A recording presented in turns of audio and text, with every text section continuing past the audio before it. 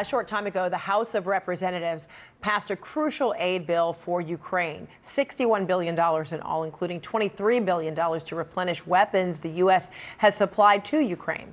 President Zelensky has been warning for months that U.S. aid is crucial to his country's survival. Following the vote, he posted a message thanking the U.S. for its support. CNN's Fred Pleiken is in the Ukrainian capital of Kyiv. Fred, how are Ukrainians feeling about this U.S. aid?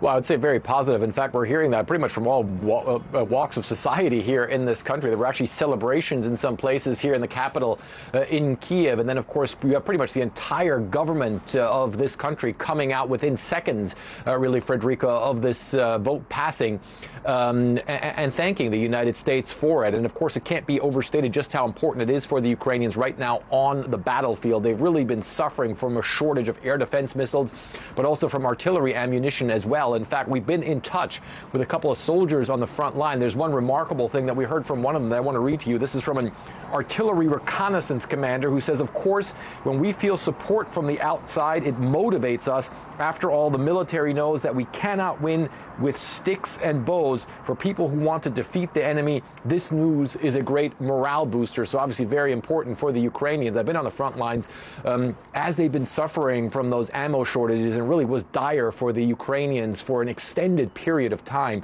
Also, the president of this country, Volodymyr Zelensky, he came out shortly after the vote was passed, and he once again thanked Mike Johnson personally for bringing it to a vote, but also the U.S. in general. Let's listen in.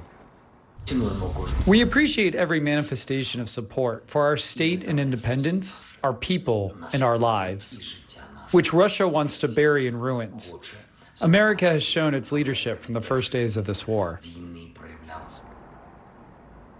So they're thanking the United States. Of course, we do know right now, as the situation's unfolding on the battlefield, Frederica, the Ukrainians under a considerable amount of pressure, but you do get the sense that they believe that this aid package could help them, at the very least, hold the Russians up, possibly even in certain areas turn things around.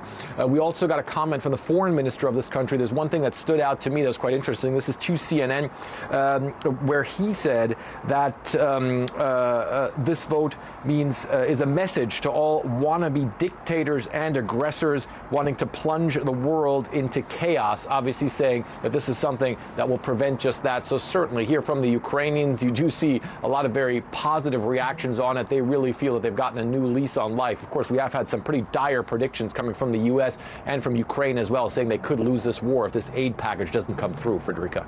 All right. Fred Pleiken in Kyiv, thanks so much. All right, I want to bring in now Jill Doherty.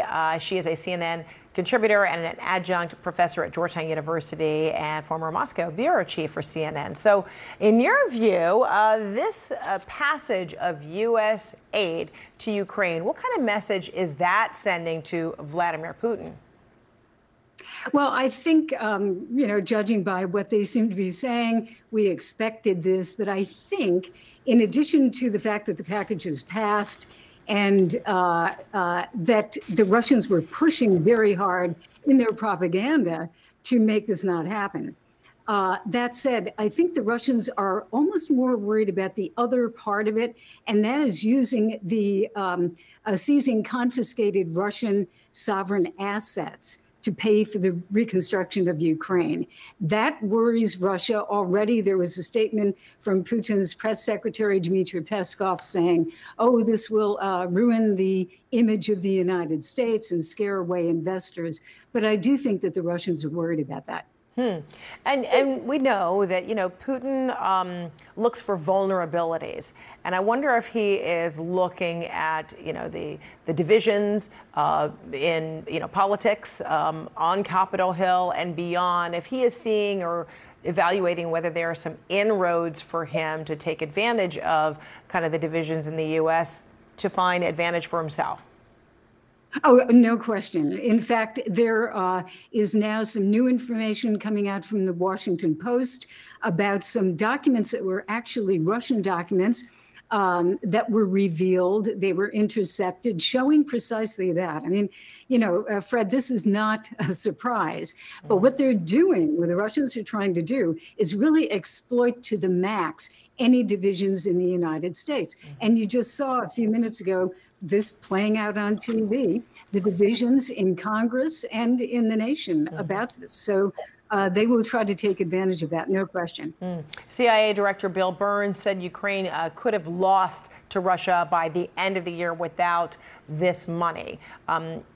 It was that dire, right? Yeah, well, the indications, if you look at what the Ukrainians themselves were saying, the commander-in-chief Syrskyi was saying, that the Eastern Front has significantly weakened. They're very worried about perhaps even in June, another Russian push. And then there's another side to this. As this was passing, I actually was listening to a talk by a human rights lawyer, very impressive young Ukrainian lawyer. And her name is Alexander Matvichuk.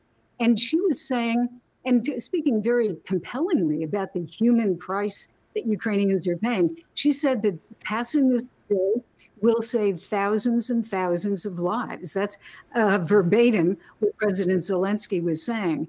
But she was, I think, really expressing the feeling, and I asked her, what do Ukrainian people feel? She was expressing that feeling that, a lot of people have died because this bill didn't pass, but now that it has, it really could save thousands of people.